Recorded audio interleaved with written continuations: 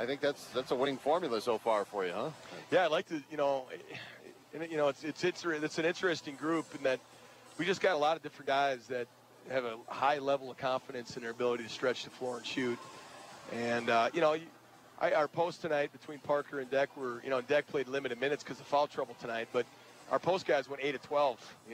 We could score inside, and we got to make sure that we're getting it in there, especially when those shots are a little more contested. But listen, it's fun to have a group. I mean, you're playing analytics. I'm not a math major, but you're making half. If we're making 50% of our threes, if we're making 50% of our twos, you're doing okay on the three department. So I mean, we want to make sure we're spacing and moving the ball. And I think when we have good ball movement and flow, and we don't catch and hold on to the ball, it seems like there's a better rhythm into our shots. On the northern side, you talk about balance. My goodness, 1, 2, 3, 4, 5, 6 players had at least 9 points for Northern. Nobody had more than a dozen. This is just the ultimate balanced offense here tonight for NSU. Wolves were led by 2 players with 12 each. And I thought for sure Ian Smith had his 4th double-double of the year, but he did not. Came a rebound shy. 12 points on 6 of 10 shooting. Didn't get to the line tonight. Had 9 rebounds and 6 assists in the ball game. Ended up with 4 turnovers out there. 12 points also for Gabe King, 5 of 9 for the field. 2 of 4 deep, 3 rebounds and 2 assists for Gabe.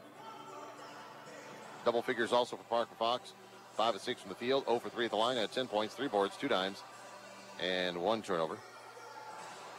9 points for Coldall. 3 of 7 shooting, all deep, 4 rebounds. Tied a season high. He had 1 block as well. 9 points also for Coleman with 1 rebound, 3 of 7, all deep, just like Dahl. He had a career high 6 assists with 1 block, but did have 4 turnovers tonight. And 9 points for Bo Freeze. 2 for 3 shooting, hit a couple treys, 3 for 4 at the line, 5 rebounds, and 2 turnovers for Freeze. This is his first game without an assist here this season. 7 points in the ball game for Justin Decker. 3 of 6 from the field, 1 of 2 at the line, 3 rebounds, and no assists for him.